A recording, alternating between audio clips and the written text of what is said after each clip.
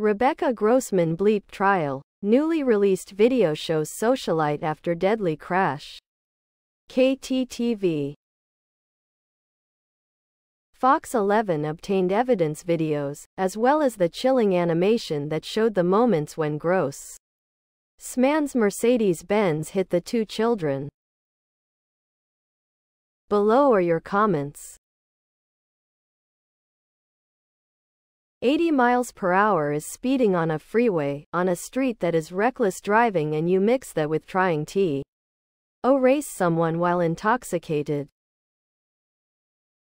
She deserves more than 7 years in prison. The criminal court found her guilty. Let's hope the civil court will bankrupt her. The DA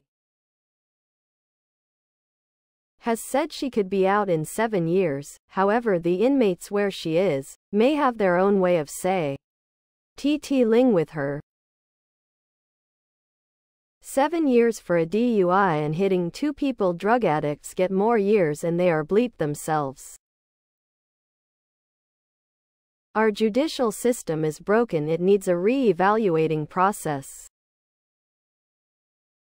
15 years as a minimum? If ever the term money talks was appropriate, this is it. Speed and alcohol are a deadly mix. Please subscribe to my channel. And if you like it, please thumbs up.